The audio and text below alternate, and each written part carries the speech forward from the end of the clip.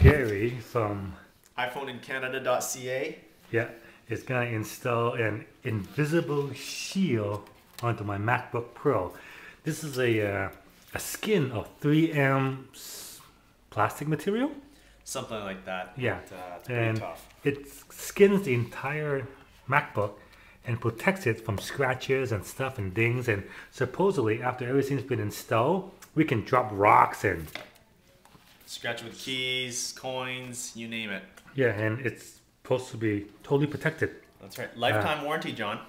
Lifetime warranty. Yeah. So if it scratches, we can send an email. We'll get another one. And I'm kind of skeptical about it, so I'm hoping to abuse it after it's all done. He only has one set, so this is only one time. You gotta do this right the first time, or else you gotta get another one. Yeah, that's right. I'm gonna get another one. But I'm sure it's gonna be fine. It's gonna be a big video. Okay, step one is to basically wipe down the laptop with this supply cleaning product. I guess it's mostly alcohol based, right? It's actually a mild soap and water solution. Okay. We're gonna spray this on the laptop, but before we do that, we should get some sort of cloth to clean up your dirty laptop here. Oh, I can see like food stains or something, John. Okay, I'll go get a cloth. Before we start. All right, now we're just giving the MacBook a thorough cleaning before we apply the invisible shield skin. That's right, from our friends at zag.com. How do you spell that? Invisibleshield.com. Oh. Invisibleshield.com. We just want to get rid of any fingerprints. Make sure, you know, the install is going to go well. Nice laptop, John. Okay, now that the laptop is all relatively clean, the next step is to figure out where all the pieces go. I assume this piece goes right there. Right. And is it hard to take apart? It's fairly simple. They give some pretty simple instructions. What you should do, many people don't do this, is... It's a one-page instruction sheet. Yeah, I know. It's pretty straightforward for all the invisible shields.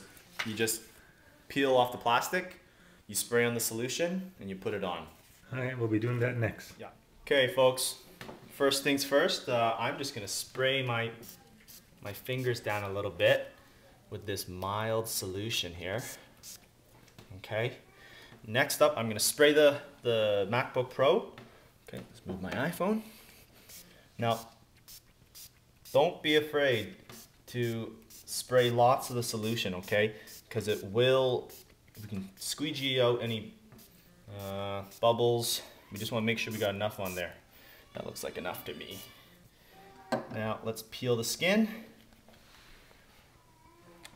Peeling the skin. Remember, we only have one shot at this. I'm getting nervous, John. Okay, here we go.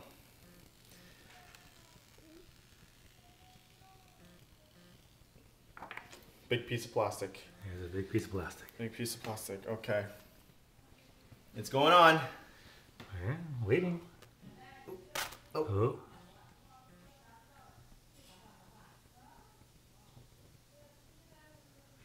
Okay, this is a little bit off, but we can move it. Okay, so I'm just gonna use This is the included squeegee, right? Yeah, free squeegee. Can squeegee out some of the water, the bubbles. And make sure we have a paper towel close by. You can soak up any of the excess water. Just got to go lightly here. The air bubbles go out. Now this product is not only available for Apple, is it available for other computers as well? Yeah, you can get it for PCs. You can get it for iPhone. I have one on my iPhone. Blackberries. Here it is on the iPhone, the invisible shield. You can't even see it because it's, well... It's invisible. It's invisible. And I can feel it, just can't see it. And there you go. The lid is done. Looks great. And it's shinier than normal too because it has a shiny plastic film on it.